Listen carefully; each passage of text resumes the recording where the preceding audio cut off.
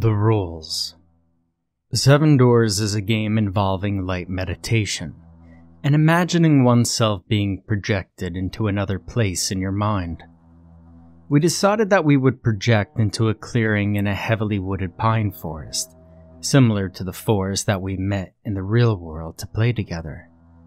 You could choose any place you like, but I recommend using the same place to enter and exit from every time to help with continuity.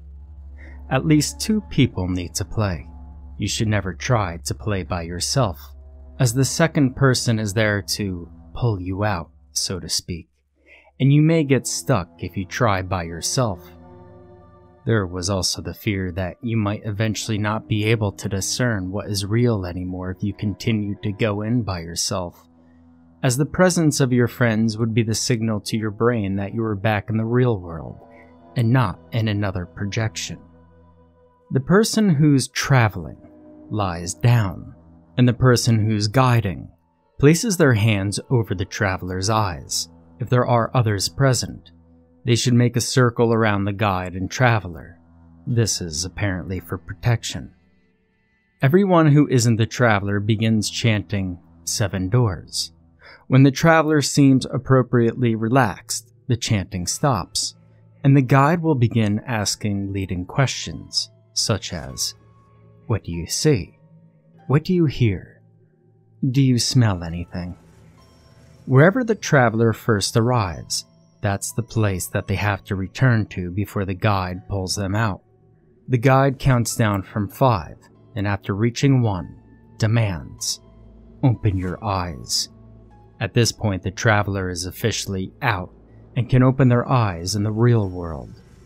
No one else can talk besides the guide during a session, to avoid confusing the traveler when they try to return. Taking someone out early, against their will, or before they've reached their entry-exit point can have unintended consequences.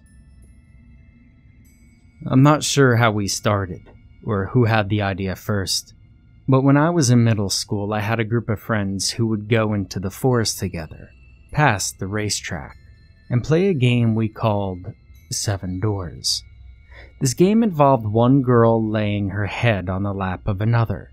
The second girl would cup her hands over the eyes of the first girl to block as much light as possible from shining through her eyelids. We would all circle around them, seated on the forest floor, and chant softly, 7 doors, 7 doors, 7 doors. The girl, whose hands were cupped over the first girl's eyes, would ask her questions after we chanted for a few minutes.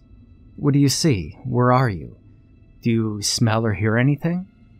All leading sensory questions that would paint a picture of a location in the mind's eye. The girl laying on the ground would begin telling us what she saw, describing what she was doing, even where she was walking. Usually, every session like this started in a forest similar to the one we played in, except that the girl who was traveling would be alone. Within the woods were 7 doors, each one a different color. There was red, blue, green, yellow, orange, purple, and white.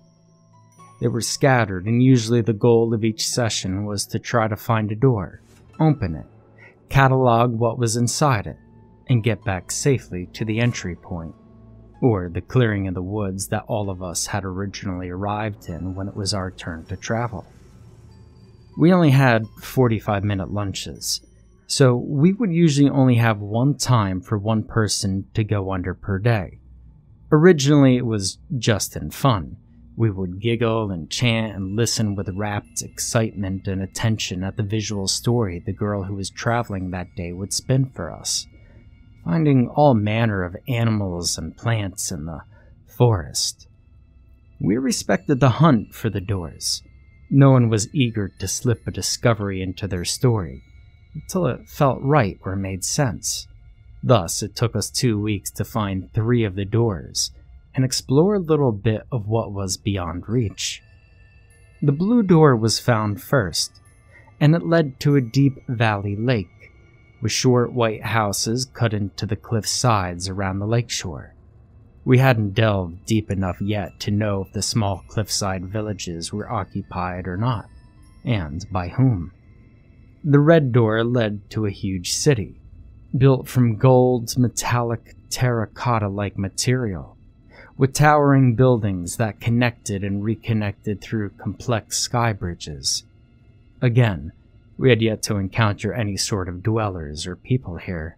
Only a few strange birds that followed our progress through the city any time one of us ventured into the red door.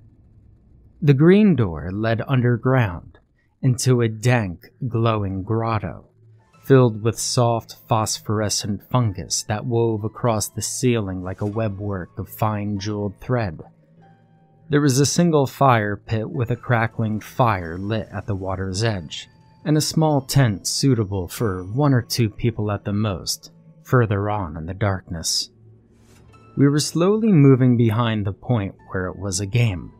In the beginning, perhaps we had tapped into the effectiveness of soft, repetitive noise and some sensory deprivation by blocking the light from the eyes, and achieved some very mild meditative states. It may have helped with our intuition, our ability to get lost in our world that we created together, like a creative exercise done to stimulate those more abstract portions of the brain that we were so plugged into as younger kids, and lose access to as we got older. Maybe we were just at that right age, not quite children anymore, not quite grown women, but in between, a gray state of being. Transitional creatures, each with a foot in 2 different worlds. And maybe this is what made us susceptible. Who knows? I remember going under on a Wednesday when my turn came around again. My friend, we'll abbreviate her name to J, had her fingers cupped loosely against my cheeks. She had been taking guitar lessons, and I remember how calloused her finger pads were against my 12-year-old skin. It made it harder for me to concentrate for a while, to sink into that soft, fuzzy, half-awake state that made it easier to make up stories. A flash of irritation shot through me, but I quenched it, squeezed my eyes shut, and tried to concentrate. The anticipation in the circle around us had changed in the last week. No giggles or smiles. We used to make faces at each other across the circle to try to get one another to crack the chanting with a laugh. But the last few days, everyone had intently stared at whomever was on the forest floor. Focused. Resolved. There was a mystery here, and we were going to figure it all out. Finally, the chanting stopped, and Jay asked me, "What do you see?" The clearing was around me, as it always had been before. I looked down and could see myself, wearing the flared dickies and blue-striped cap-sleeve shirt I had put on in the morning. I circled around the clearing, getting my bearings. Our friend S had found the green door the day before, and she had turned twice before heading off into the forest. I was really curious about the grotto, so I hoped I could find the green door again and spend a little bit more time exploring. I turned steadily, making a second complete circle before walking out of the clearing into the woods. It was midday. Sun shafts broke through high canopies of thickly layered pine trees. Dead needles and rocks crunched under my shoes as I walked, threading in between tree trunks and larger ferns. I described the landscape around me in colorful detail, until I was stopped short when Jay asked, "Do you hear anything?" Besides my own footsteps, I hadn't actually thought about sounds yet. I paused, finally tuning in to the forest around me. There was a stillness, a heaviness to the forest that seemed to dampen all noise as if coming from underneath a blanket. I waited, but besides me, there was no sound. Not even one of the creatures my previous friends had identified in earlier explorations. My mind was a total blank. "I don't hear anything," I whispered, and somehow saying it out loud filled me with a sudden, blood-chilling dread. Ice in my veins, I slowly turned in a circle where I was standing, peering sharply into the woods around me. This was strange. Something was off. I didn't see anything out of the ordinary, but this weird, suffocating stillness seemed much different from the soft, breezy forest we had come to know. I don't know why I was stupid enough to do this, but I called out, "Hello?" A pause. Then, in the distance, a sound. Leaves rustling, perhaps. The snap of a branch, so singularly loud in the stillness that it might as well have been a gunshot. My heart cracked and fire surged throughout my limbs. I whipped around and began running back to the entry point, the clearing where we all entered and exited from. Fuck. What was I thinking? I should have realized something was wrong right when I arrived, but nothing had ever happened before. So why should it now? My breathing came fast and hard as I dodged tree trunks and leapt over exposed roots. Jay later told me that I had called out, "Hello," and then started almost hyperventilating. She had been tempted to wake me up right then and there, but we had a rule about waiting until the person had returned back to the entry point before coming back. Something about exiting the same way we had entered, in order to keep everything orderly. I was mostly looking down at the path as I ran, to ensure that I didn't trip on a root or a large rock. So when I looked up briefly and saw a dark, hulking shape ahead of me in the woods, my heart nearly stopped right then and there. Shit. I veered suddenly, dodging behind a pine tree, clutching the rough bark in my hands as I pressed myself against the trunk. I stuffed my hand in my mouth, stifling my gasping breaths, ears craning desperately for any sound. What was that? Were my eyes playing tricks on me? What in the actual fuck was going on? And I waited, hearing nothing but the thick silence and my own blood pounding in my ears. After a few moments, I cautiously peered around the edge of the trunk. It was closer to me now.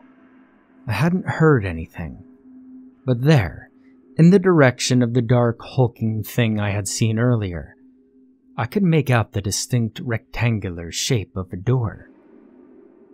"What is it? What do you see?" Jay's voice squeaked a little higher than normal. "There's a door ahead of me," I whispered. I stared at it, fingers white-knuckled and stinging with sharp pain as the rough bark of the tree dug into them. "A door?" A pause. Then Jay spoke, her voice calmer, colored with curiosity. "What color is it? Is it green?" I swallowed hard. "It's black." It stood alone in the woods about 50 yards ahead of me, a dark, solid stain on which the light of the sun seemed not to touch. I couldn't see much else from my distance outside of a faint embossed pattern covering the center of the door.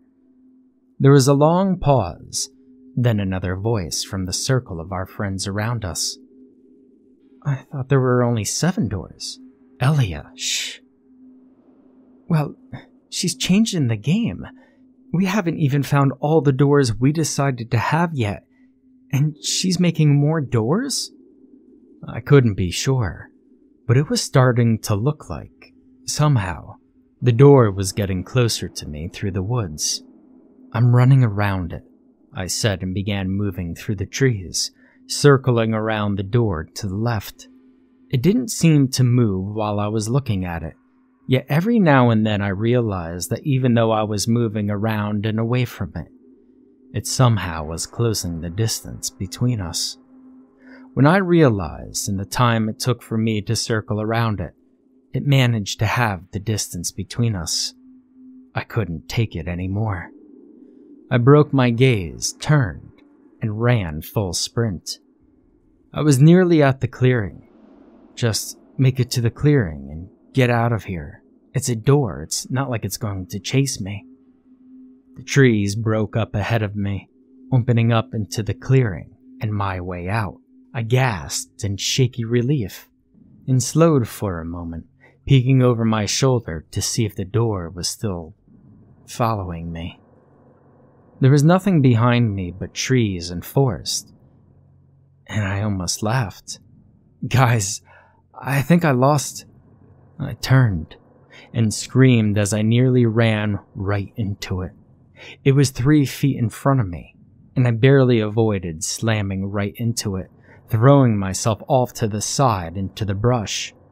Fuck you guys, I cried. Fuck, Jay, get me out. Get me out. Are you in the clearing? Her voice was sharp. I scrambled to my feet and threw myself around the door, taking off into a hard run. The moment my toes passed the edge of the forest into the grass, I said, Yes, get me out, now. 5, 4, 3, 2, 1, and open your eyes. Sunlight nearly blinded me as Jay's hand lifted from my face, and I scrambled up, frantically brushing dead needles off that had collected on my backside. I was panting. Jay's face looked pinched as she watched me. No one else said anything for a long time before Elia finally spoke up. I can't believe you didn't open it. Are you shitting me? A creepy black door. The remembered sight of it chilled me, and I shivered unconsciously. No thanks. The bell rang, signaling 5 minutes until the end of our lunchtime. We'll try again tomorrow, Jay said quietly, and without another word, 10 girls got up and trudged back towards the school. A strange sobriety having fallen over everyone. I almost didn't go to school the next day. Looking back, I should have stayed home and faked being sick. When we met out in the woods the next day for our lunchtime adventure, everyone was a little quieter than usual, but most of the girls had regained their good humor. I, however, had not. I had slept poorly the night before, waking multiple times throughout the night, drenched in sweat despite the Pacific Northwest dreary, forever 50-degree weather. I had no recollection of my dreams, but it was hard to peel myself out of bed this morning. Needless to say, I almost didn't go to school because I knew they were going to try again, and maybe even actively look for the black door. We were a curious bunch, and no one had seen it or experienced it besides me. I was silent the entire way out into the forest, even when Elia shoved up next to me as we walked, digging an elbow playfully into my rib. Did the black door follow you home? She mock whispered. Elia, the day you take something seriously is the day I die of shock. Aubrey had come up behind us and swatted at Elia's backside. Elia shrieked and leapt forward, skipping ahead of us a few steps and laughing. Should we call it 8 doors now since Kat found a new door? This came from Emery, walking a little off to our left. No, I said quietly. I don't even know what the hell I saw, but let's keep it at 7. Somehow acknowledging the black door's existence seemed like it would make things worse. Or maybe I just wanted to pretend it never happened at all. Emery fell into step beside me. Did you see anything on it? You know, besides that it was black? I shook my head. Honestly, I wasn't looking super close though. I think there were designs in the center, but of what? I don't know. When we got to our spot in the woods, Jay and the other girls were already there. We formed our circle, with a girl named Lorraine taking the honored position of the traveler this time. Jay did most of the question asking when it wasn't her turn to travel, so she knelt on the carpet of dead pine needles first, before Lorraine lay down and situated her head on Jay's lap. "You ready?" Jay asked. Lorraine nodded and shut her eyes. Jay cupped her hands and placed them over Lorraine's face. She took a deep breath, shut her own eyes for a moment, and then nodded briefly. The circle of girls began chanting. 7 doors, 7 doors, 7 doors. After a few minutes, Lorraine's breathing had become slow and heavy, as if she were sleeping. We could see her belly rising and falling beneath her baggy Soundgarden shirt. Her hands fell open and slack at her sides. Her feet splayed out gently. She looked deflated against the forest floor, as if she were a discarded doll with all the stuffing ripped out. Jay's voice cut through our chanting, and all our voices fell silent. "What do you see?" Lorraine let out a slow breath. Her voice sounded tiny as she said, "Oh, I'm in the woods, in the clearing." A pause, and then, "I don't see any doors. I'm going to start walking west." "Well, do you hear anything?" And a pause. "There's a breeze. It's really slight. I can hear the leaves rustling, but nothing else." "Do you see the black door?" This came from Emery, and Jay looked sharply across the circle at where Emery was sitting. It was against the rules for anyone besides the question asker to say anything or ask questions, to prevent any confusion when trying to pull someone back out of the imaginary woods. Lorraine's face furrowed slightly beneath Jay's hands, and Jay quickly repeated Emery's question to get everything back on track. "Do you see the black door?" Lorraine seemed to wait for a moment before answering, and my heart began to pound. "No, I don't see anything like a black door anywhere around me." Lorraine continued to wander the woods for a while. She spotted a previously identified creature, a white stag, in the distance. It looked like a normal 4-pointed stag when we first saw it weeks ago. Only it had a third horn spiraling straight from the center of its head, in between the 2 arching antlers. It always ran away if we walked directly towards it, but occasionally it liked to shadow us, following off to the side as we made our way through the woods. Lorraine didn't even bother walking towards the stag when she saw it, but changed direction and continued walking. She noted that it began following her off to the side as it had done to many of us in previous journeys.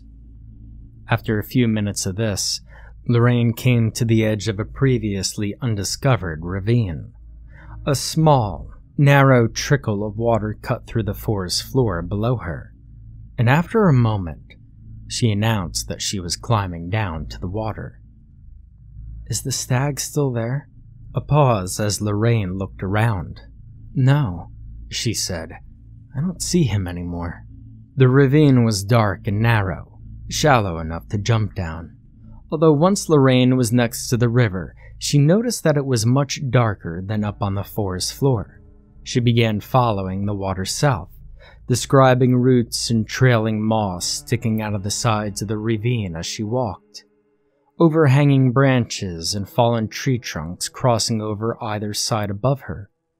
After a few minutes, she said, in a little whisper, "I've stopped walking. I think it's getting darker." It was silent for a moment. Even the woods around those of us in the circle seemed to have become still. The cries and noises of the lunchtime chaos back on the school's grounds seemed to be getting farther and farther away. "You mean the sun is blocked out from where you're standing?" asked Jay. "No," replied Lorraine. Like the sun is going down or something. Like it's getting later in the afternoon." This hadn't happened before. Every time we journeyed, the sun was always at midday, bright and cheerful. Our gazes met nervously around the circle. "Do you want to continue or head back?" asked Jay. A long pause. We all held our breath. Then, "Well, I'll continue for a little while," said Lorraine, "but I'm going to start heading back towards the clearing." Elia snorted quietly. "Sissy," she muttered under her breath. The girl next to her punched her lightly in the thigh. Lorraine described walking a little further down the ravine, looking for a good place to climb back up. She said she found some knobby roots hanging out of the mud wall that looked like it would work well for handholds, when suddenly her breath caught. "What is it?" asked Jay sharply. "I think I see a door." Alarm pierced through me, but moments later, Lorraine said, "It looks like yellow wood, like a bunch of bleached, yellowing tree roots knotted together and woven into a door in the side of the ravine wall, across the river from me." Before Jay could respond, Lorraine added, "I'm going to try to swim across the river and get to it." I thought she was coming back. I whispered to Emery next to me. Jay gave me a warning glare. We were supposed to be silent, but I wondered if Lorraine had heard Elia's sissy comment, because she went from being carefully cautious to suddenly diving into strange waters alone in an astral forest, ready to open a new door we'd never found before. Lorraine described herself walking into the river water. The current wasn't terribly strong, and she waded out to the center, carefully stepping on submerged boulders scattered along the base of the river. She got out to almost her chest when suddenly her relaxed, deflated body stiffened in a spasm, and she let out a choking gasp. "What is it?" Jay asked quickly. "It's in the river." Lorraine's voice was a squeak. "Holy shit, there's a black door in the river. It's right underneath. I almost stepped on it. Oh my god." Her fingers were clenching and unclenching against the forest floor. "Oh fuck, I'm coming back right now. Shit, it's right there. How the fuck?" "Lorraine, come back," Jay said sharply. "Hurry, just get to the clearing." Lorraine described herself turning and splashing inelegantly back to the shore, launching herself out of the water and climbing the roots up to the side of the ravine. Her breath began coming in short, sharp gasps, feet twitching and hands scrabbling slightly against the ground. She said that she had gotten to the top of the ravine, had crawled away from the river on hands and knees, and had turned around once, only to see that the black door was now at the edge of the ravine where she had just climbed up, towering against the backdrop of trees and sky, and completely shadowing her from the sun. "No, no, no," she began muttering to herself. "I'm running. Fuck, it's right behind me, guys. What the hell?" She began panting again, her chest heaving against the ground. I felt a cold sweat against the back of my neck, watching her. A few of us grabbed each other's hands, gripping for dear life, white-knuckled in our circle. After a few moments, Jay asked, "Is it still behind you?" A short gasp from Lorraine. "Yes," she said. "Every time I look back, it's..." A few more gasping breaths. "It's maybe 10 feet from me." She waited as she panted against the forest floor, her body wriggling and writhing in distress. Then she let out a sharp cry. "Lorraine?" Jay's voice was alarmed. "What is it?" "It's starting to appear next to me, off to the side. Just not there one minute, but there again the next. Oh, fuck you guys." Then she suddenly inhaled deeply. "I see the clearing."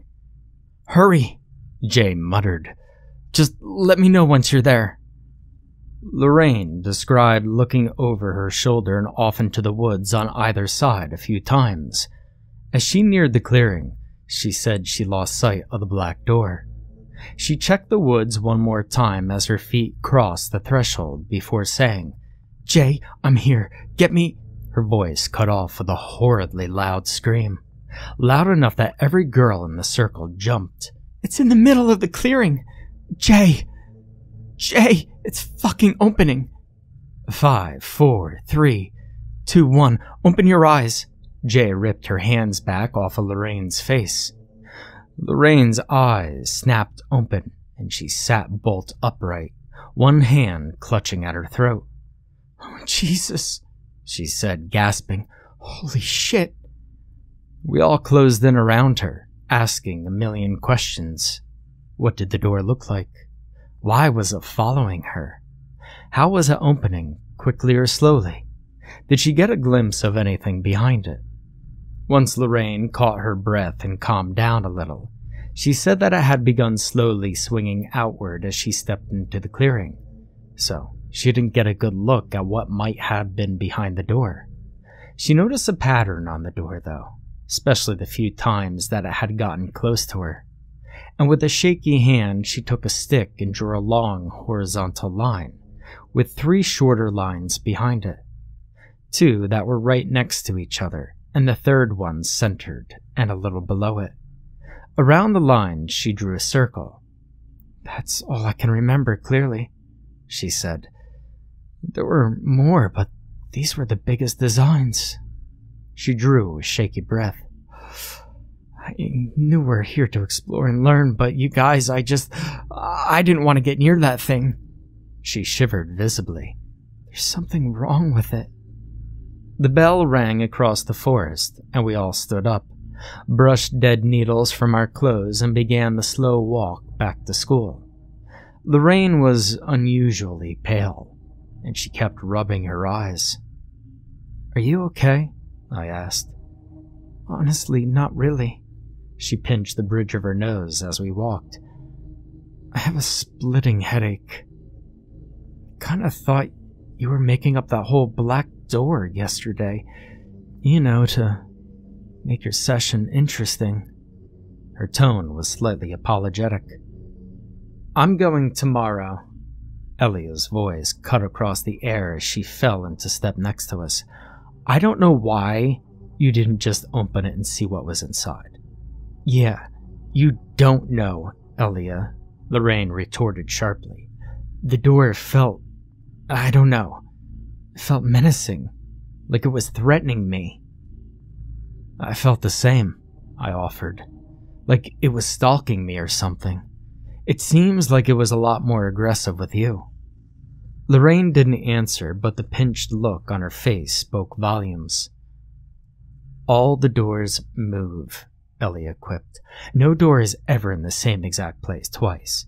Maybe this one just moves a lot more than the others. We won't know anything about it until we open it, and not knowing just makes us more afraid." She squared her shoulders as we trudged back into the main building. "I'm looking for it tomorrow, and if I see it, I'm opening it up. I want to know for sure what's behind this black door." I slept badly again that night. I kept hearing a faint knocking sound in my sleep, but whenever I woke up it would stop, and I could only hear the soft sounds of my parents and brothers sleeping in the rooms around me. At 3 a.m. I even got up, walked down to the landing, and checked the front door, but no one was there. My mom woke me up at 6:45 a.m. My alarm had been blaring for the past 5 minutes, and I hadn't even heard it. She said she had to shake me a few times to get me up. I felt like my head was stuffed with sandpaper. At the time, I didn't know what a hangover felt like, but looking back, I definitely peeled out of bed as if I participated in an all-night rager. It was dumping rain that day when we met at lunch at one corner of the cafeteria tables. Everybody immediately started talking about how we'd squeeze our next session in. The woods were completely out. It was raining hard enough that the ground would be a muddy swampland for the next few days.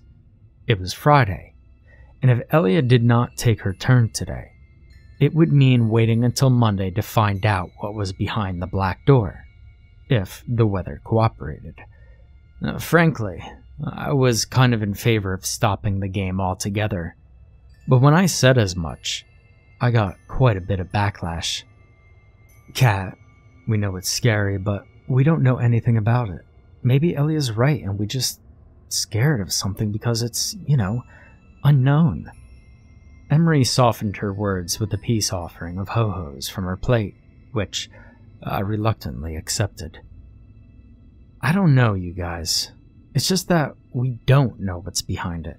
We don't know what's behind at least 4 of the doors, and even the doors we've opened are still a little bit of a mystery. It just feels so invasive. Like it's doing everything it can to get us to open it, almost leaving us no choice but to open it. It's not a door that we previously knew was going to be in the forest, and it showed up inside our clearing. I thought the clearing was supposed to be like a safe zone where we pop in and out. I stuffed a piping hot French fry in my mouth. When the world crashes into your head, let the starchy warmth of spiced middle school cafeteria fries be your comfort. I brought that up to Jay last night on the phone, Lorraine said quietly. She said, technically we never decided to set the clearing as a safe zone or whatever. Some of us just assumed it would be safe because nothing's ever followed us into it before. Elia sat down next to me, slapping her lunch tray on the linoleum cafeteria table. I just called my mom from the payphone in the hall, she announced. If you guys want, she's cool with having everyone over for a sleepover tonight. Elia rubbed her hands together, silent picture villainesque. She's working a night shift, so we won't even have to keep the screaming down. She winked at Lorraine, who coolly flipped her off. A few had to check in with their parents, including me. Sheena, I called her S in a previous post, because I needed time to check that she was okay with me posting her name. She said that she had plans already and couldn't make it. Jay joined us halfway through lunch, apparently caught in a long lecture by one of her teachers, and said she would definitely be at Elia's house later. Are you sure you want to do this in your house? Aubrey asked. I mean, we've always done it in the woods. She seemed about to say something else, but changed her mind at the last minute. She began stabbing at the steamed vegetable on her plate listlessly. Elia shrugged. Not my first choice. But I don't want to wait 3 days to find out what's behind that door. I'm worried if we wait too long, it won't be there when we get back. She smiled wickedly. Besides, if something follows me back to my house, maybe it'll eat my sister first. Ellie lived with her mom and older sister on the lower south side of my hometown. Not the wealthiest of neighborhoods, but still clean and respectable, and only a little run down. Her mom was a nurse who had been pulling late-night, early morning shifts for the past 2 years, so she was on her way out once we were all situated. Sleeping bags thrown over the tiny living room, with 3 ordered pizzas, and a massive box of Diet Cokes on the counter. After repeatedly telling us to call her if we needed her for anything, she left. The moment her little Toyota pulled out of the gravel drive and disappeared down the road, everyone turned in silent unison and looked at Jay. She scowled. Can I finish my pizza first, you assholes? I was nervous, but strangely less afraid than I had been for the past few days. Somehow, in the slumber party setting, it actually felt more like a game again. My friends were all laughing and shoving each other as we all moved the furniture around to accommodate a circle of 7 girls in the middle of the room, with Jay and Elia getting situated in the middle. Sheena's gonna be so pissed that she missed this, somebody said. Okay, everybody chill for 5 seconds. Should we light some candles? Yeah, very light as a feather, stiff as a board, Jay. I got up and helped Emery pull a few emergency tapers from the kitchen, setting them up around the outside of our circle seating. Then we shut off the lights, and a rapt stillness fell over everyone as Elia settled her head in Jay's lap and shut her eyes. We began chanting. 7 doors, 7 doors, 7 doors. Elia sank quickly, her entire body melting like pudding against the carpeted living room floor. It was warm, still, the light soft and hazy, and in the past few weeks we had all gotten extremely good at chanting together. At the same tone and volume, creating a rippling wave of soft noise that fell into the background and grabbed your focus all at once. Elia was out almost immediately, but Jay waited for a bit before signaling us to silence and asking softly, "What do you see?" It was strange to hear Elia's normally brash, mischievous voice so tiny, so childlike and far away. "I'm in the clearing, Jay. It's really weird. The grass." She paused for what seemed like forever. "What about the grass, Elia?" "Grass is brown, dead, dry, straw brown, like what happens to our lawn at the end of the summer." Elia described herself, touching the ground around her feet, and then walking the edge of the clearing. She said that some of the leaves on the bushes right at the edge of the forest looked black, as if they had been burned. "I'm going to walk south," she said. Elia made her way slowly, describing in elaborate detail everything she saw that might be noteworthy. Her intense personality was offset by a deep obsession with detail and a keen, perceptive eye, and I had to admit that her journeys were some of my favorites, as she painted such a vivid picture for the rest of us. The first 10 minutes of Elia's journey were relatively uneventful. Here and there, she would see tiny patches of black underbrush, similar to the state of some of the plants at the edge of our clearing. Other parts of the woods were just as lush as ever, and she said she could hear birds, though she couldn't see any. She caught sight of what we had decided to call the green monkey a few weeks prior, a little primate-like creature with a long tail and peacock green fur that shone iridescent in the light of the sun, like the wing of a raven or a crow. She called to it a few times, but it seemed content to peer down at her, head cocked from one side to the other as she whistled and coaxed. Eventually, Elia grew tired of this little game and kept walking. The monkey didn't follow. She claimed that the woods were beginning to get darker the longer she walked through them, similar to Lorraine's experience of time passing as she explored the forest in our previous session. We were so wrapped in her descriptions that when she abruptly said, "I think I see a building," there were more than a few soft gasps from the circle. We'd found buildings through some of the doors, but we'd never found any sort of non-organic structure in our woods before. Elia described what looked to be a large farmhouse or barn, settled in a part of the woods that was less densely populated by the foliage than the rest. There seemed to be smaller trees arranged in neat rows to the east of the building, planted in a bare, open plot of earth edged by the pine trees we were used to in the forest. The dark wooden structure loomed 3 stories high, with windows looking out at each level, and a high pointed roof with rotting shingles covered in trailing green moss. There was one door at the ground level, and it was entirely black. "By black, you mean?" Jay looked uncertain, her question trailing off. "It's totally solid black. Looks like there's writings or carvings on the front of it." Elia's voice quickened with excitement and nerves. "It may be the same door Lorraine and Kat saw." Everyone was silent for a moment. I could tell that Jay was searching for something to ask when Elia said, "I'm walking towards it." Aubrey grabbed my left hand and squeezed it. Fuck. I couldn't believe Elia was doing this. "I'm walking slowly.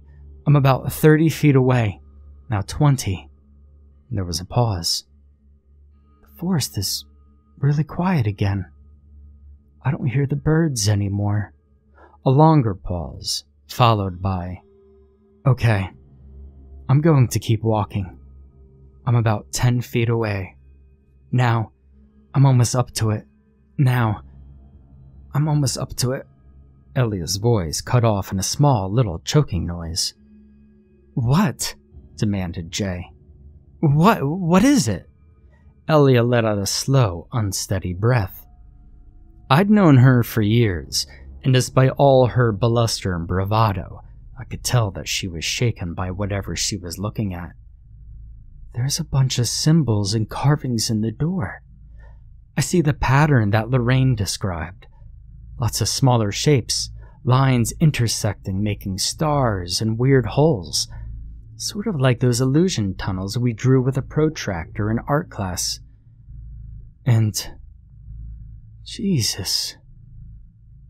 Okay, so... Elia took a deeper breath. So, there's also a bunch of names. What names? Jay was staring down so intently at Elia's face, I don't think she even remembered the rest of us were there. It's our names. A pause. Our names are all over the door. I'll never be able to fully describe the sudden, gut-puckering, hot and cold dread that sank from my head to my feet in that moment. I felt like someone poured live ants down the inside of my back. Aubrey was nearly breaking my hand with her grip, and I just let her. My painful, squished knuckles were the only part of my body that wasn't crawling. Elia described the location of each name. Her was right above the circle. My name was to the left of it. Lorraine's to the right. Jay's below. The other girls' names flared at different points in between, creating a star of letters around the central symbol. I'll draw what symbols I can remember when I get back, Elia said quietly. She took a shaky breath. But I'm going to open it. Elia, don't! Emery squeaked. Jay didn't even reprimand her. But it was pointless anyway. Her attention was solely on Elia's face, as were all of ours. Ellie described grabbing the black round doorknob and turning it slowly. She said it felt warm against her palm, as if she were taking a person's hand. The door was silent as it opened, barely a whisper as Elia stepped back to pull it wide. Past the threshold, she could see what looked like the inside of a barn. Straw littered a dirt floor, and it was horribly dark. Beams and support poles scattered around the wide-open space in front of her. "What else do you see?" Jay asked, breathless. "Not much," Elia responded. After a few minutes, she said resolutely, "I'm going inside." "Fuck, Elia. Stop it. Just come back. We saw what was inside and now it's over. You did what you said you'd do." I spoke without really meaning to, but again, Jay didn't reprimand me. Tonight was a night for breaking rules and doing stupid shit, apparently. I'm inside already. It smells like, well, a barn. Like horses and dirt and hay. Elia's voice grew a little stronger as the moments passed. It's dark, but there's still some light coming in through the windows. It looks like there's some stalls and stairs leading up to a second floor. Everything is really... Now here she paused, as if considering her next words carefully. Everything is... gray. Even the forest outside the windows look gray, like an old black and white movie. A pause, and Elia lifted her hand off the ground where she lay it in her own living room. And then, I'm looking at my arm, and even my skin is white. White, like blanched white. There's no color anywhere. She described herself walking towards the stairs at the back of the barn, looking around for a lantern or flashlight or something to help her see. After a few minutes, she stopped and said uneasily, "I just noticed it now, but it's been happening since I walked in here. There's a weird sound going on in the background. I don't know how else to describe it. It's like super quiet, but kind of low and choppy, with a kind of low rumbling beneath it. Her voice became distant for a moment. Like I'm hearing a helicopter in an earthquake, but on the other side of the world. Jay wasn't even asking leading questions anymore. We all just listened, silent, rapt, as Elia described reaching the stairs and taking a hold of the railing.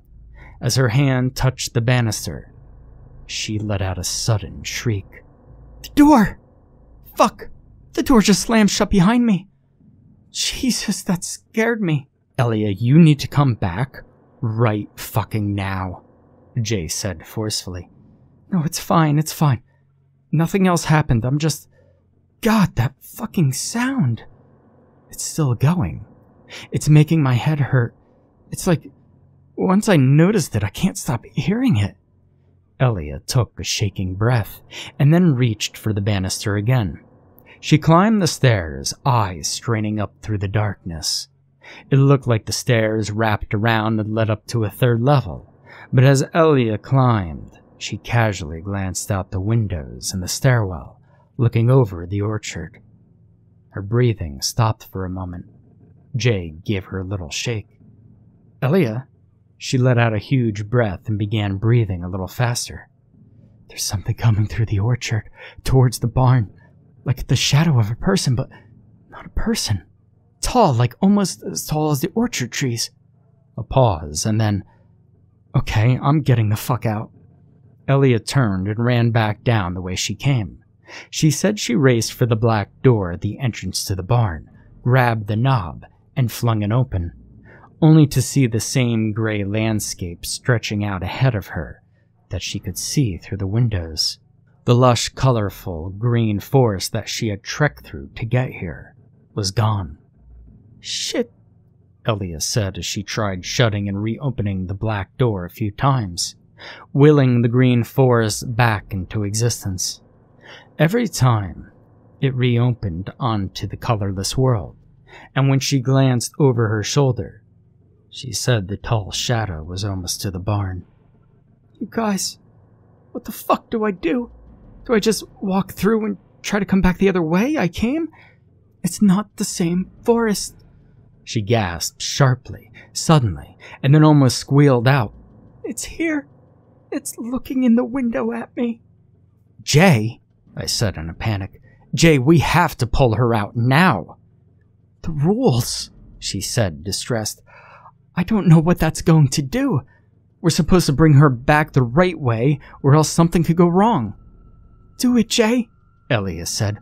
Oh God, please do it. Get me out. Fuck the rules. Just get me out right now. Jay sucked in a deep breath, and then, with a despairing look on her face, she said, 5, 4, 3, 2, 1. Open your eyes. She pulled her hands back off Elia's face as if they burned her. Elia's eyes snapped open, and she immediately sat up, hair disheveled and face pale. We all stared at one another, a sick feeling of dread falling over us. Are you okay? I finally asked. Yeah.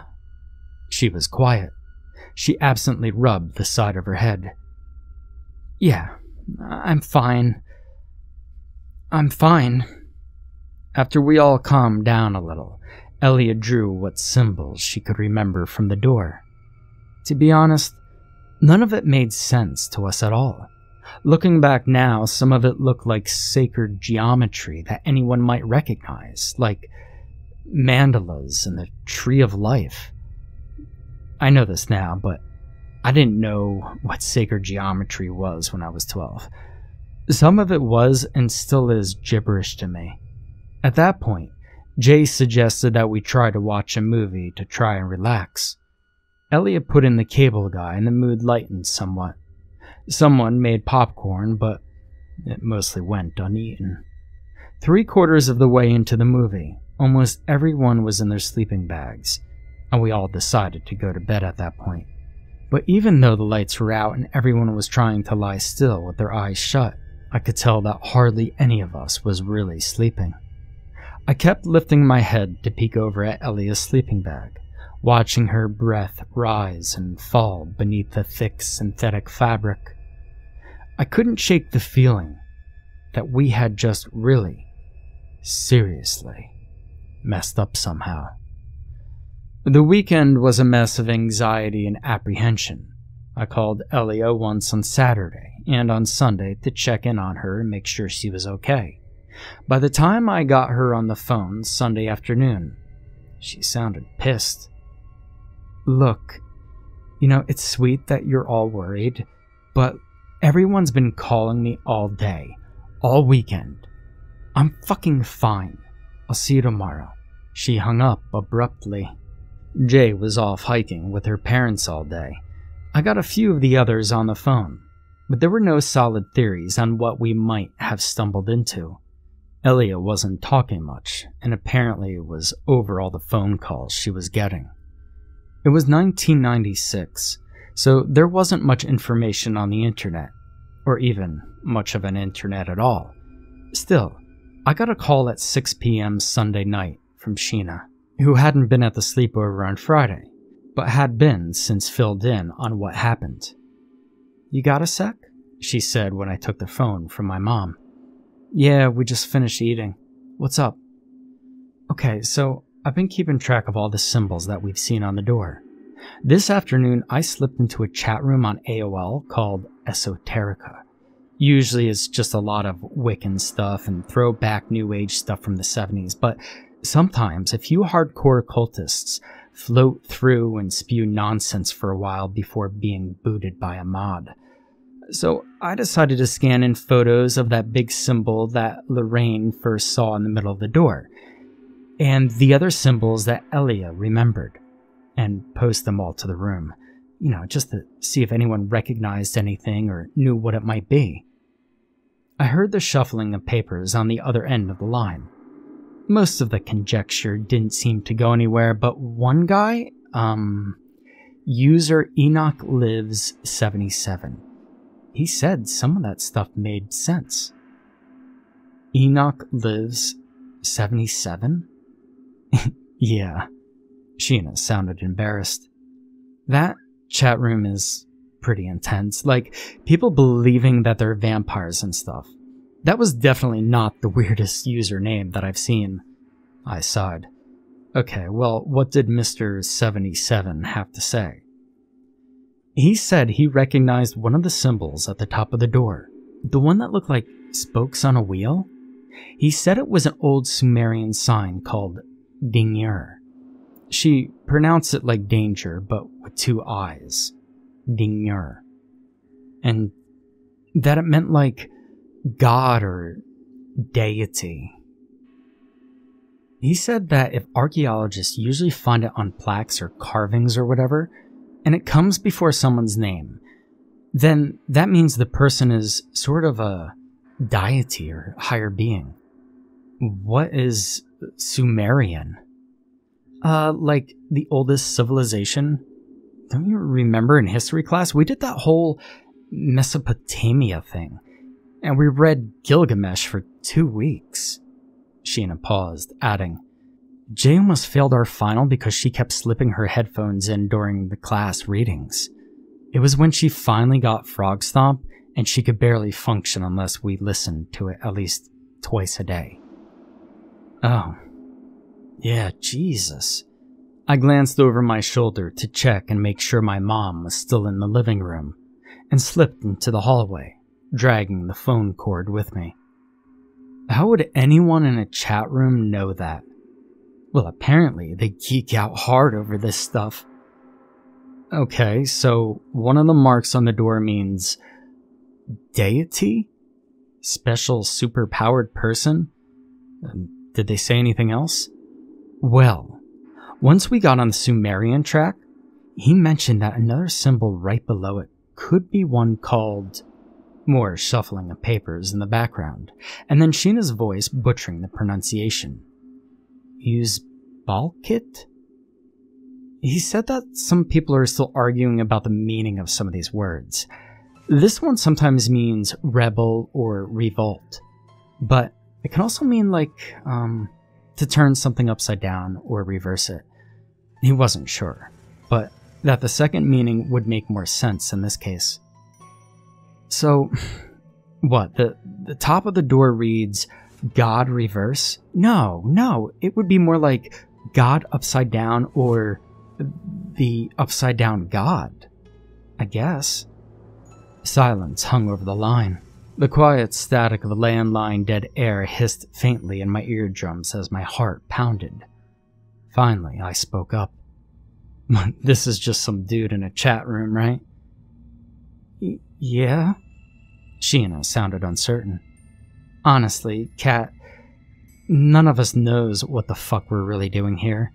I think it was just fun when we started, but now I just feel like, I don't know, like we're way out of our depth. Even what this guy is saying is totally wacko. What you guys described that happened on Friday night, I don't think we should play anymore. Yeah, I don't either. I unwound the phone cord from my finger. It was wound so tight that the tip of my index finger was starting to turn blue. Okay, listen, I have to go. I'll see you tomorrow.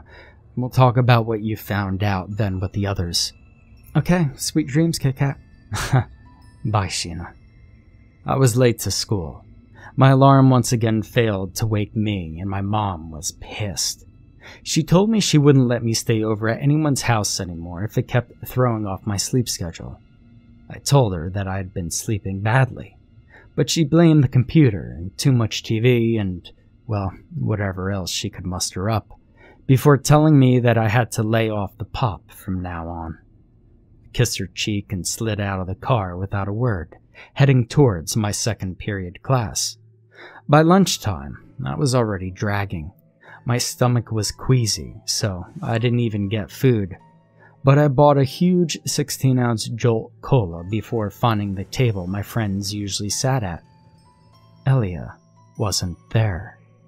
She's at home sick, Aubrey reported gravely. Something about her stomach. Her mom said she puked twice this morning.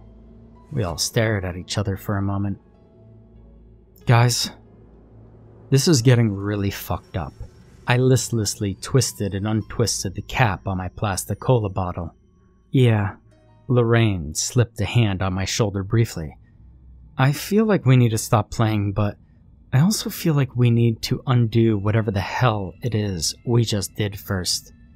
She absent-mindedly rubbed her forehead. I haven't been feeling well either, kinda sick, and I sleep like shit. Surprisingly, everyone else started piping in. Apparently, no one in our group had gotten a solid night of shut-eye in the past week. Well, if you'd like to sleep even worse, then pay close attention.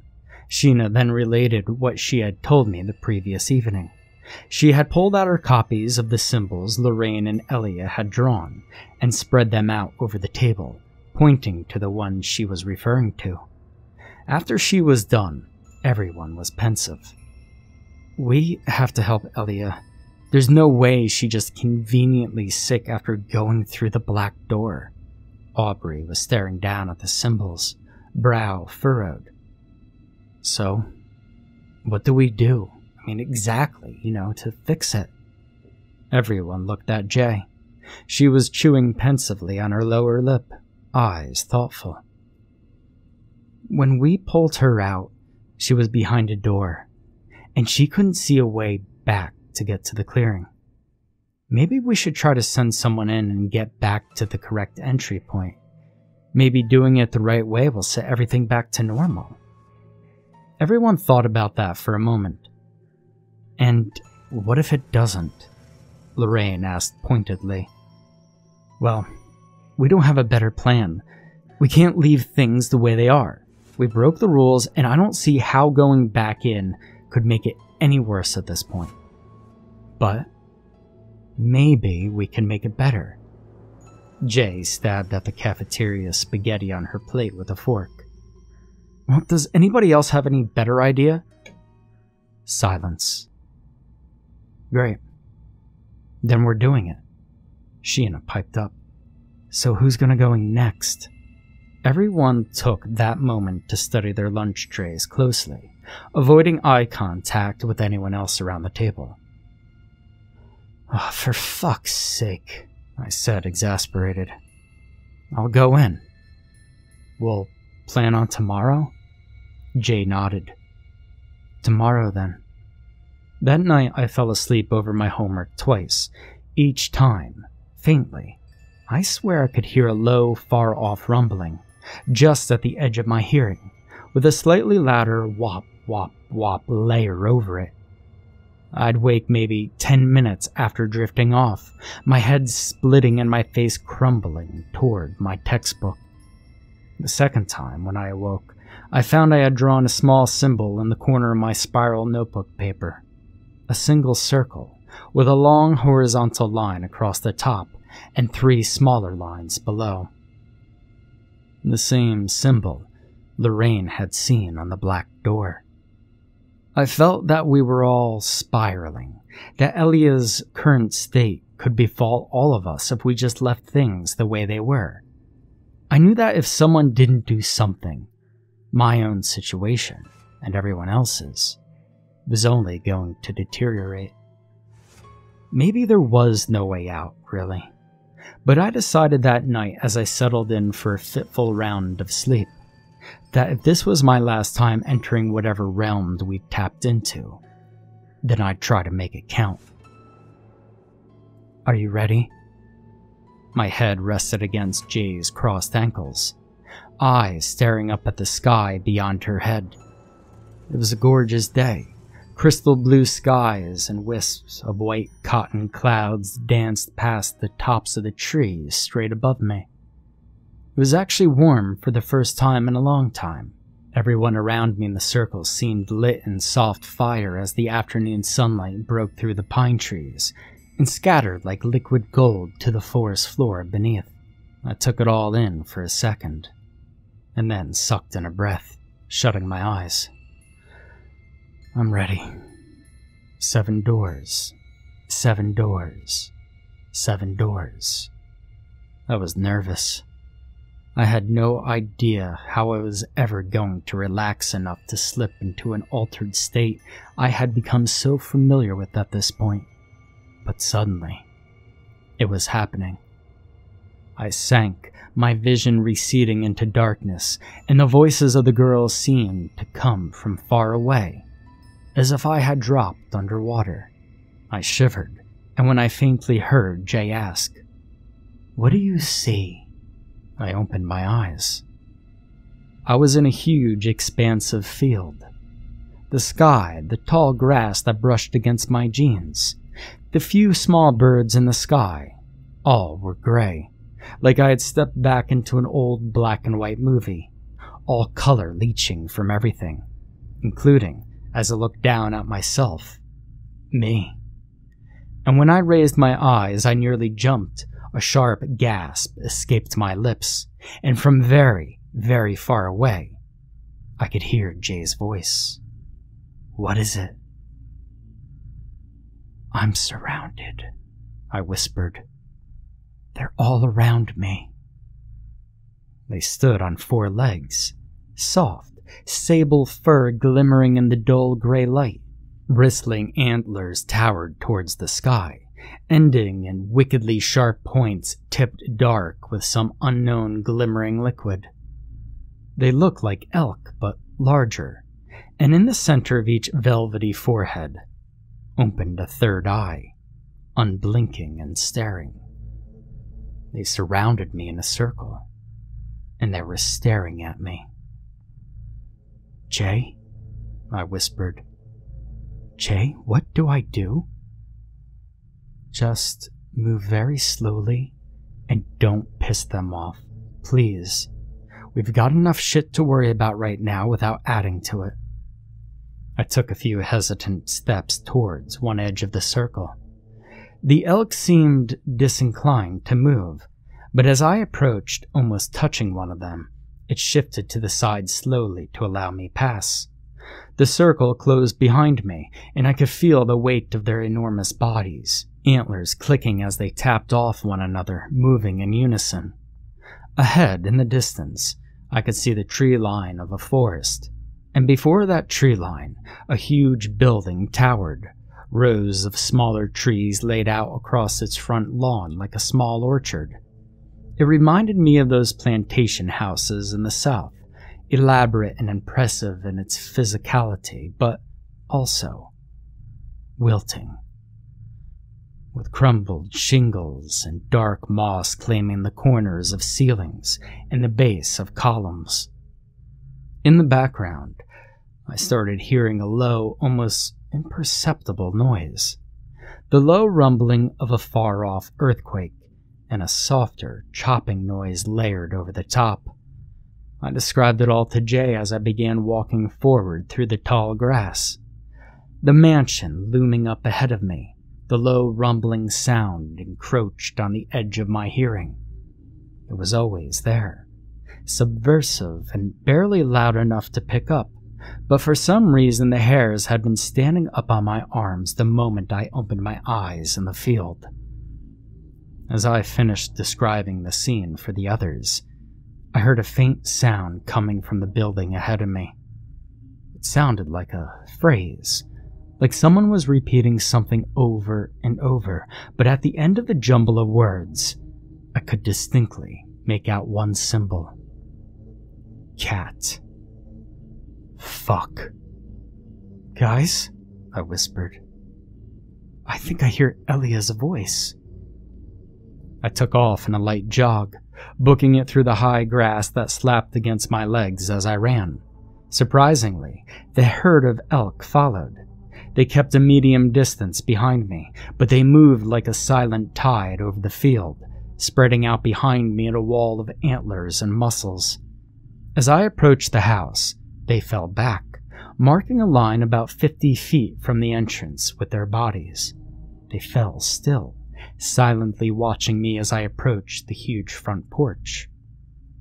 The windows were dark. I couldn't see anything beyond the faded, cracked panes of glass. No sign or indication of what lay inside, waiting for me. The voice was a little stronger, yet I still struggled to make out the entire phrase.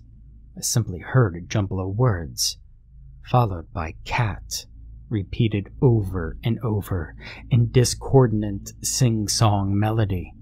Now that I was closer, I was even more certain that it sounded like Elia. "There's nothing on the porch," I whispered. "It's bare, no furniture, nothing." As I approached the door, I balked. The front door loomed dark and heavy against the white wooden building, and I knew immediately that it was the at once familiar and dreaded black door. Yet, something about it had changed. I swallowed, and I stepped forward cautiously, the porch creaking softly under my weight.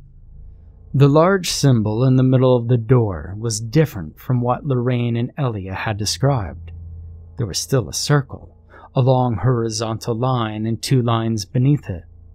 But where the third and lowest line had cut across the bottom of the circle, now it was replaced with a long outline of an ovoid shape, with a solid circle in the center of that shape. And as I looked, something dark stained the white wood wall next to the door. Maybe I was seeing things or recognizing a pattern where there wasn't any, but it looked like there was a handprint against the doorframe. A dark central palm with long, ragged-looking fingers stretching out, reaching in towards the doorknob. My eyes took it in, and that keening, rumbling noise at the edge of my hearing seemed to intensify, filling my eardrums. I found my right hand lifting, slowly reaching out towards that handprint, my limbs shaking, my body shaking, my organs and my heart and my lungs rumbling and quivering and becoming that noise, until I heard nothing else and saw nothing else as I reached. Palm, desperately wanting to press into the blackness of its hand, And suddenly, pain exploded on the side of my body and I was launched sideways, sprawling over the porch, wrists and head slapping against the wood like a rag doll.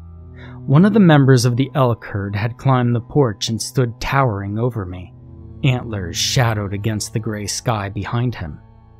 It stared down at me as I gasped for breath on the ground, ice in my lungs, my head bursting with pain and my ribs bruised.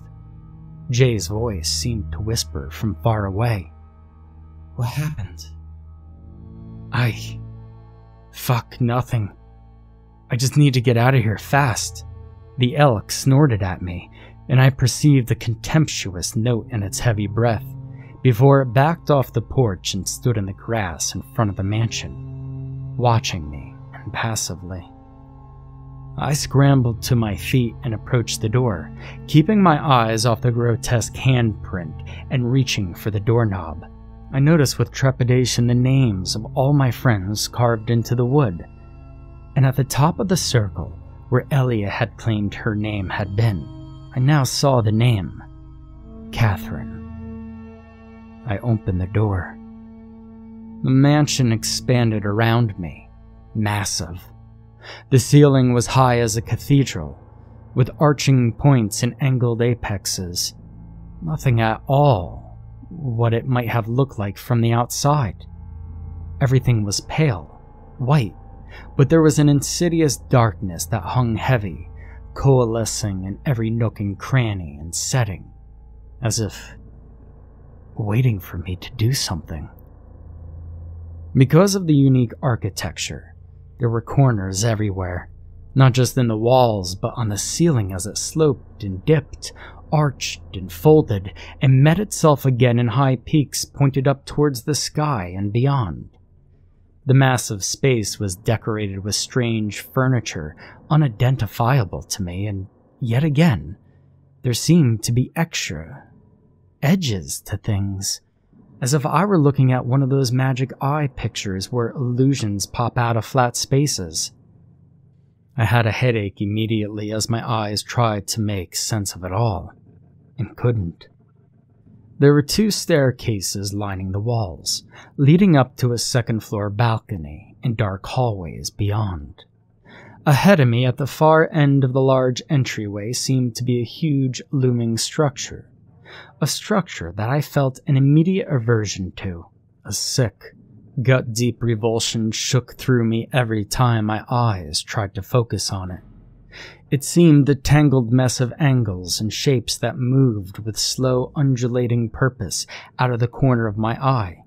Yet when I grew close to looking at it, it went still. An indecipherable statue in an indecipherable room.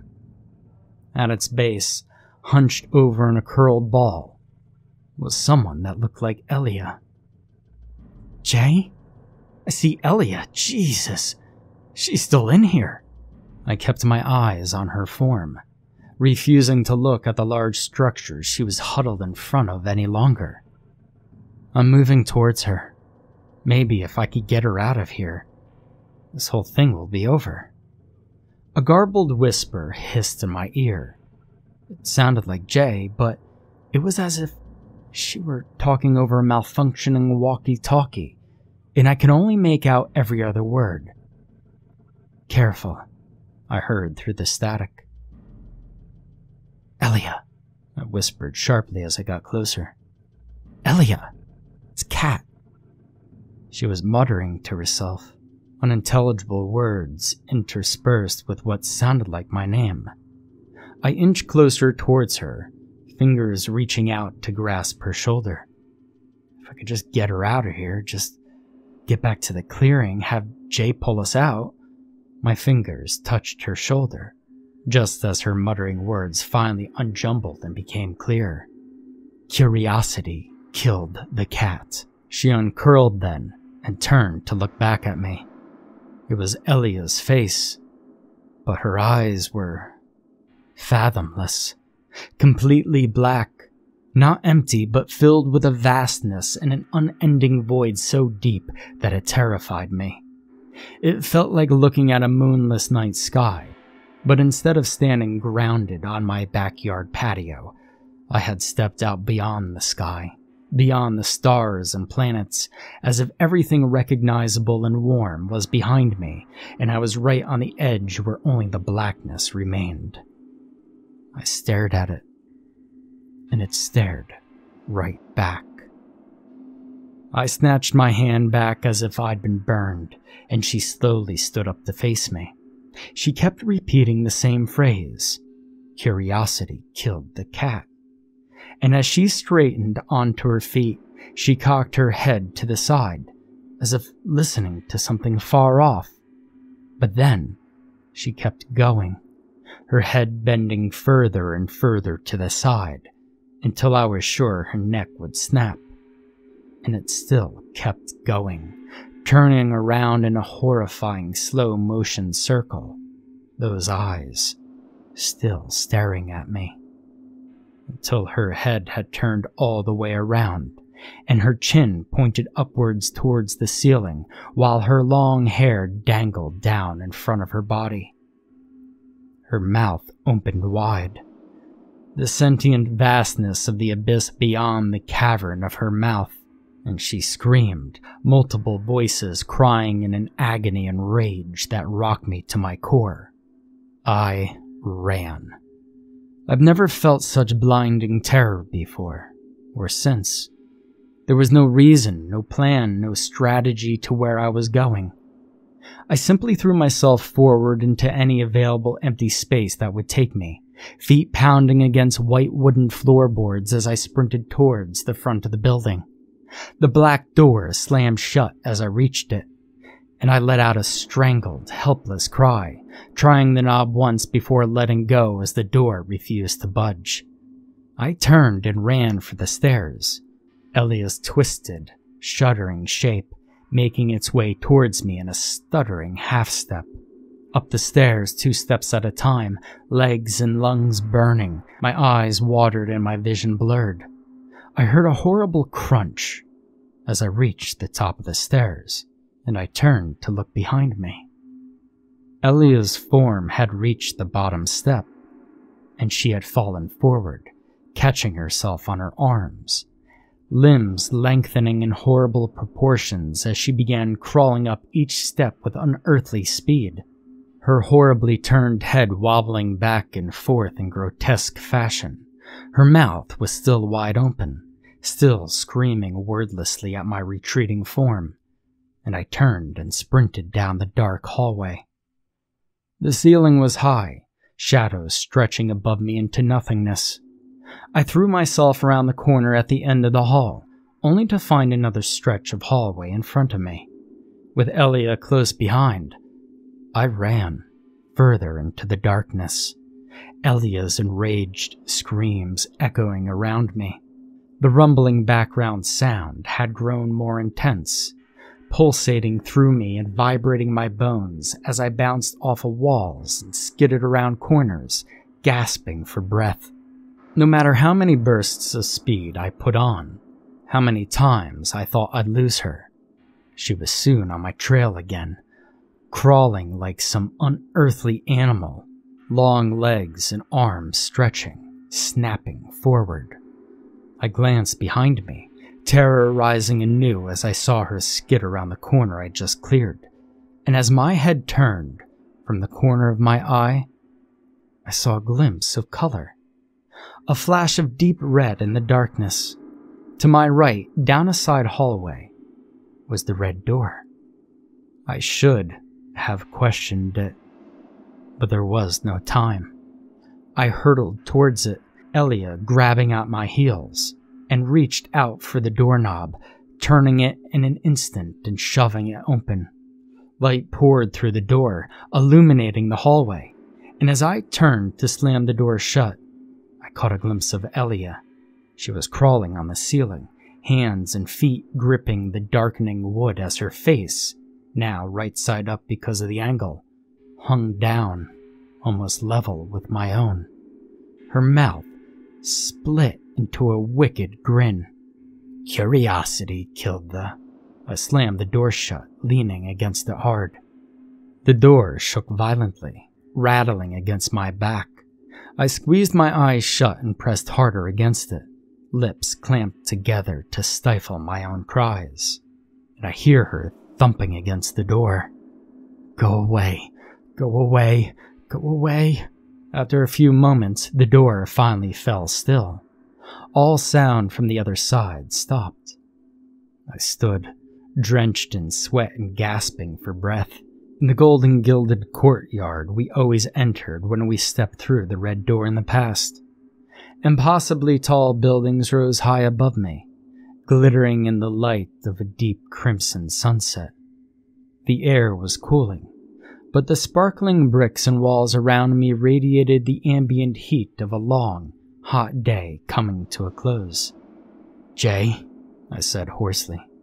"Jay, can you hear me?" "Yes, God, finally, are you okay? What's happening? You've been babbling nonsense and hyperventilating for the past 5 minutes. I was about to send someone to call 911. Jay? Elias, she's..." A rush of hot wind tousled my hair, caressing my face. A shadow passed over the courtyard, and I quailed, looking up as a dark shape suddenly dropped down from the air onto the cobbled pavement in front of me. An owl, huge, almost as tall as me, scrabbled its talons against the gilt stonework. It cocked its head at me once, twice, and then seemed to shiver, shake out its feathers, twitching uncomfortably.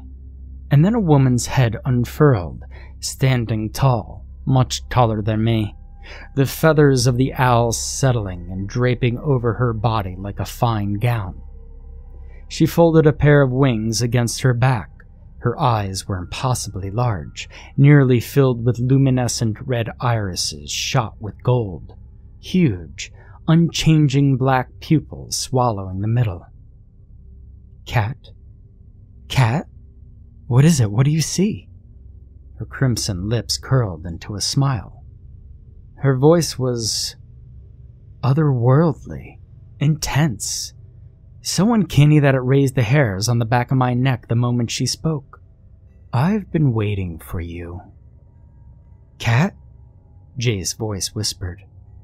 "Cat, what do you see?" "Give me a second," I whispered back. The woman paced in front of me. She seemed to have a hard time sitting completely still.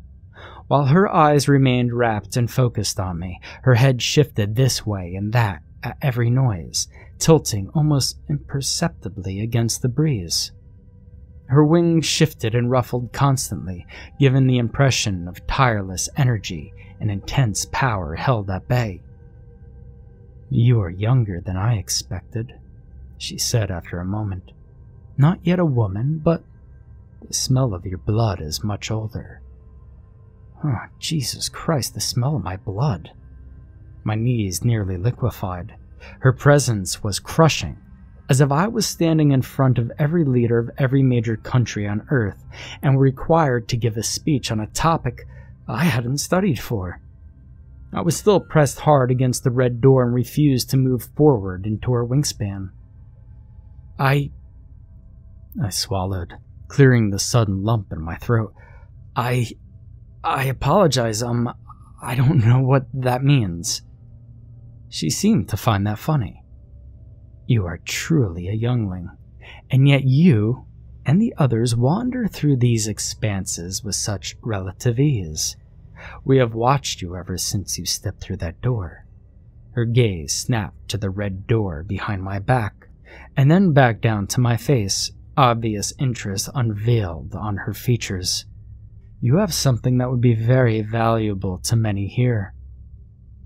And I didn't know what to say to that. I opened my mouth to ask what she meant, but she suddenly cocked her head sharply to the side, pupils contracting to tiny pinpoints of black in a sea of red and gold. "It encroaches.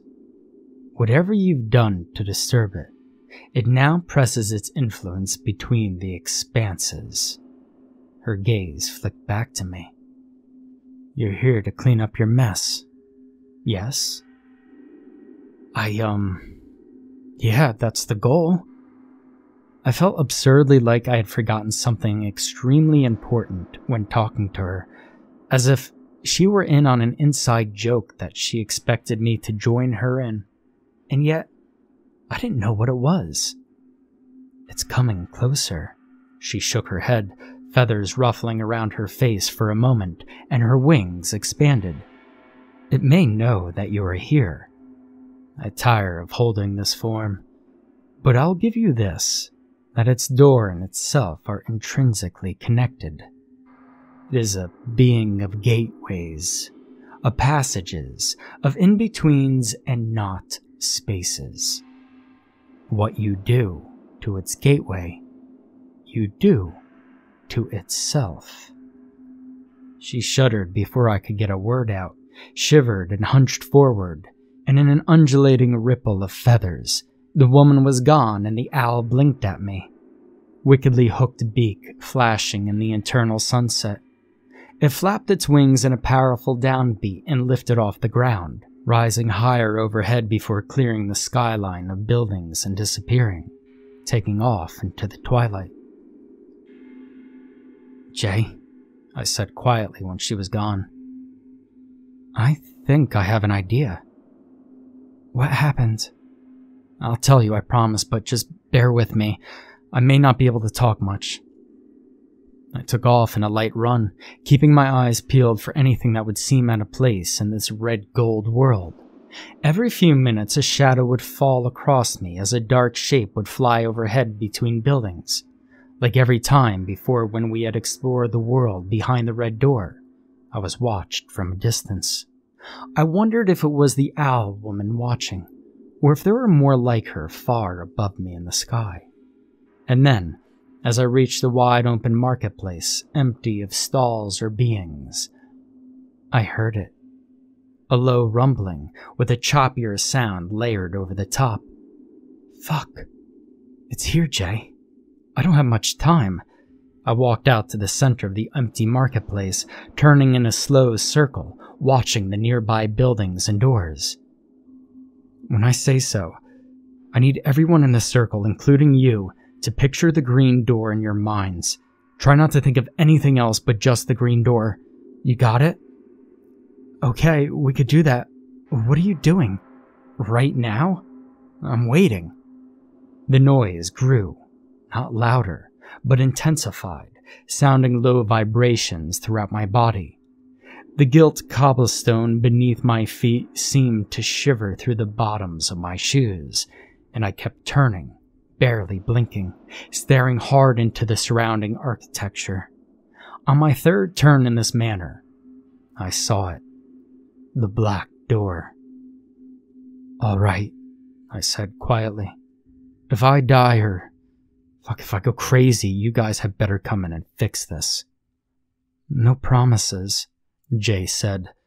I could sense her attempt at humor, but underneath her voice, there was a slight tremble. She was scared, and that made two of us. I walked slowly towards the door. It looked the same as it had before, but larger, looming against the backdrop of a glittering golden wall set on the far end of the marketplace. I was a tall girl, and the doorknob was almost as high as my eye level, making me feel like a child again. I turned it and purposely pulled the door open. The inside of a barn greeted me, heavily obscured in shadows, dead straw and dirt scattering into the darkness ahead of me. I took a deep breath and stepped through. The moment I crossed the threshold, I was once again in the gray world, color gone and that distant noise thrumming through my bones. But this time, I turned and immediately shut the door behind me. "Jay," I whispered. Now, do it! The green door!" "Come on, guys," I heard Jay say. Her voice was muffled and far away, but I heard her, and with that, I pushed the black door back open. The red world was gone, and in front of me were blanched gray woods, so similar and yet so different from the woods we had created ourselves. I stepped back outside, heading purposefully into the forest. I had taken a few steps when I heard a deep, heavy thrumming, and glanced over my shoulder back towards the barn.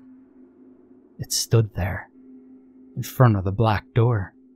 It was tall, much taller than the threshold of the door, and roughly humanoid-shaped but dark, like a hole had opened up in the world and had taken on sentient form. The edges of its shape seemed to bend and warp the atmosphere immediately around it. As I stared, the darkness seemed to deepen, and I thought I began catching glimpses of something else. Far behind in the blackness, there began to appear the hints of a shape, or shapes. Shapes with extra edges, with lines and dips and rivets and points in places that made no sense. Undulating and unsettling movements only when my eyes looked elsewhere. My stomach churned in a revolting repulsion, my eyes desperately wanting to reject what I was seeing. I felt a trickle of wetness slide down my cheek as I stared, and as I reached up to wipe my eyes, my fingers coming away stained with blood. My head was pounding, my very thoughts squeezing under its heavy weight, and as I stepped back, it seemed to take a step toward me, and then another. Fuck no. I turned and ran, hurtling into the trees. "Jay!" I cried. "Come on, you guys, I need that green door." She didn't answer. The forest around me kept flickering, shifting into a cacophony of buzzing noises and that deep rumbling sound. Trees to my left or right in one moment and then suddenly in front of me in the next, and I had to keep changing my direction. A few times I slammed into tree trunks, scrabbling in a panic against the ground as I regained my footing. I glanced behind me a few times, and always the shadow followed, seeming to never lose ground but always gaining a little, following steadily behind me, long limbs moving in disquieting movement, with the patience and dark purpose of something that has all the time in the world. I felt myself weakening. It was different from getting tired in the physical world. I suddenly felt less, as if I were a canister of water that had cracked and was slowly spilling my contents out into the ground around me. My vision began blurring, tunneling at the edges. Nausea overtook me, and I was panting heavily, sweat and a darker liquid sliding down the sides of my face and into my eyes. Its thrumming, deep bone-cracking sound sunk into my body, and I could feel it squeezing, pressing, emptying. "Jay?" I whispered weakly, and tripped over a tree root that had suddenly appeared in my path. I hit the ground hard, breath escaping my lungs in a heavy grunt, and I turned onto my back as a shadow closed in on me, reaching ever taller in the sky, its edges rippling like the surface of a puddle that had begun to spread. "Jay!" I scrambled backwards, and then my hands touched something underneath me, something that felt wholly alien compared to the pine needle-covered ground. Smooth, solid wood, and the shape of a doorknob. I glanced down. The green door had appeared directly underneath my body, laying on the ground. I didn't hesitate, but gripped the knob hard and turned it, allowing the door to fall open beneath my body. I fell downwards, my brain spinning in the shift in orientation, and I landed heavily on the sandy shore of the grotto, sprawling with the green door open and the cave wall in front of me. I could see the gray sky through the door, and as I scrambled to my feet, the dark shadow bent over the door, blocking out the sky, filling the opening as it tried to reach through. I swiftly leapt forward, grabbed the edge of the door, and slammed it shut in its face. I held it closed for a moment, panting. "If you want me, asshole," I whispered, "you'll have to come in here the hard way." I turned and faced the grotto. It was exactly as we had left it. Gorgeous, luminescent algae made the water glow, while threads of fungus wove a tapestry of green, blue, and purple across the rock walls. The far edge of the underground cavern opened up into a landscape and sky far above. But what I focused on now was the little camp that had always been at the edge of the water, the tent, and the campfire blazing merrily away in a fire pit dug in the sand. I moved quickly. I knew it would have an easier time pressing into the expanse this time, and I swiftly knocked over the tent, stepping hard on the fabric and pulling up with all my strength. I removed one of the tent poles and snapped it in a similar way, using my weight to bend and break the flexible wood. I quickly bound the shredded pieces together with the shredded tent canvas and repeated this a few times, until I had at least 4 bundles of wood bound in cloth. And then a deep rumbling filled the air. I turned to face the far cavern wall. In the space of a blink, there was a smooth rock wall, and then the black door was there, ominous in its height, a black stain in this beautiful place. I moved fast, my heart pounding, no time to question or quail. Just do what you need to do next. I grabbed one end of the bundles and passed the other end through the campfire. It took a few tries, but soon the thick wood and bundled fabric caught fire. I looked up as I straightened and noticed that this time, it wasn't waiting for me. The door had begun slowly swinging outwards on its own. I approached it quickly, and as it swung open, there it was, standing in a far-off field of gray grass, a stark brown wound against the sky, tall and impossible. It began walking towards me. I held my breath, swung my arms back with all my strength, and tossed the flaming bundle through the door. The last thing I saw through the door was an eruption of white, colorless flame as the bundle landed in that dry sea of dead grass and immediately caught fire. My eardrums nearly burst at the explosion of sound that reverberated from that fathomless thing, and I gripped the edge of the black door and shoved it closed with all my strength. But I wasn't done yet. 2 more bundles went against the base of the door, and the third I lit on fire just as I had done the first bundle. With my flaming prize in hand, I stalked towards the black door. Thump! It rattled and shook. The knob turned furiously back and forth.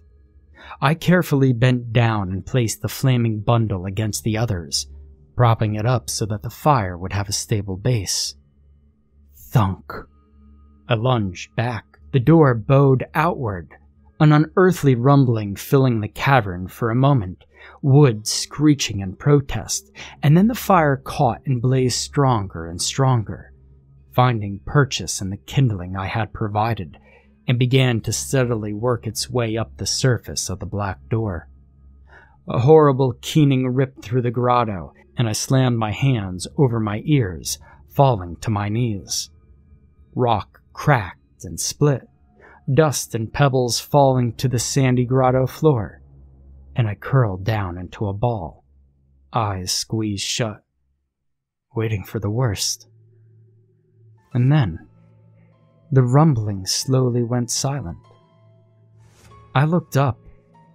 I was a lone girl kneeling in a grotto, watching a slowly growing fire blaze merrily away. I moved and sat at the far end, pressing myself against the cave wall next to the green door, and watched it burn all the way down, wanting to make sure. While I sat, I related to Jay and the others what had occurred in the Red World, and how I used the campfire in the grotto to hopefully destroy the black door. I waited, ready to run if my plan didn't seem to work, but as I watched, the flames seemed to burn brighter and brighter, until finally the door crumbled into a heaping pile of ash and coals, leaving nothing but a smooth rock wall behind it. I stood, turned to the green door, and cautiously opened it. Lush, green woods greeted me. I stepped through, closing the door behind me. I could feel my wariness digging through my mind as I trekked back through the forest, heading in the direction of our all-too-familiar clearing. On the way, I spotted some movement far off between the trees. As I glanced to my left, a beast, very similar to an elk but larger, with dark-tipped horns and a large staring eye in the middle of its sable forehead, caught my gaze. It inclined its head to the side for a moment, before turning and disappearing into the forest. When I reached the clearing, Elia was there, waiting, and I stopped, eyeing her cautiously. She looked like her normal self, wearing the pajamas she had worn Friday night. "Are you actually you?" I asked. She snorted at me. "Do you have any idea what I just went through? Don't be a dick." Well, it definitely sounded like Elia. I walked into the clearing, eyeing her warily. She was not a demonstrative person, but she smiled at me as I approached. "Not bad," she said. "Thanks for coming back." She took my hand. It would have been easy in that moment to mistrust everything I had been seeing, but a part of me needed to believe that we had fixed whatever it was that we had broken. "Jay," I said, "bring us back." I squeezed Elia's hand and closed my eyes. 5, 4, 3, 2, 1. Open your eyes. Elia was back in school the next day. She seemed pale and still a little weak, but mostly herself. She said she didn't remember much while she was sick, and was constantly in and out of consciousness with a bad fever. She didn't remember anything about the part of herself that was lost in the Shadow Man's gray world, or coming back with me, but didn't seem overly concerned about it. I think she was just relieved that she wasn't sick anymore, and was eager to put it all behind her, as we all were. We never went out into the woods again, and once high school came around, we all seemed to drift and go our separate ways. I've lost touch with most of my old friends through the years. Some I found again on Facebook, and a few I saw at my high school reunion a few years ago. Everyone seems to be well adjusted to their adulthood, but no one has ever tried anything like 7 Doors again. And currently, no one seems to have any contact with Elia, or know where she is. I've mostly stayed away from any sort of astral projection, lucid dreaming exercises, or journeying-type meditations. While I tend towards being agnostic/skeptical, I also collect various religious paraphernalia, including Blessed Saint Benedictine amulets, one I keep in the house, the other in my car, statues of saints and Vedic deities. Ganesha guards the hallway up our stairs. Sometimes I hide little bowls of salt in the corners of the house. My husband thinks it's quirky, that I'm constantly questioning everything and demanding proof, but then secretly filling the house with protective charms and statues. Last year I became pregnant with my first child. I found out that I was having increasingly vivid dreams, which is common during pregnancy, but something strange about them made me question what I was really dreaming. And what made me think back on this childhood experience. A couple of times I would dream that I was walking through beautifully sunlit woods, relaxed and comfortable. And though he didn't show up physically as himself, I could feel the presence of my child with me, floating over my shoulder like a tiny ball of warmth. We would walk for what seemed like hours, taking in the woods and each other's company, never speaking, but feeling each other deeply in a way that I can't really describe. If you've ever carried or given birth to children, you may know what I mean. But during one of these dreams, I remember sitting at the edge of a pond, looking out across the expanse of water, the presence of my son hovering softly next to me. For some reason, I looked down into the water below me admiring the reflection of the woods in the still, smooth surface. And I saw something strange on the far end of the pond, reflecting back in the water. Puzzled, I glanced up. Ahead of me, across the water, a large gray barn stood on the shoreline. The barn was on fire. Alarm and sudden shock of terror shot through me, and I gasped awake, shaking. My husband woke up, asking me if I was all right, and did his best to settle me down before falling back to sleep. I don't knowingly enter any sort of meditation that may take me elsewhere. After that experience, I know better. Maybe we stopped it for a little while, made its connection to whatever plane we were exploring a little weaker. But I know for a fact that what we did won't last, and that I am not forgotten, and that I am still, 20 years later, being watched. Maybe someday I'll find a way of severing its connection to me for good.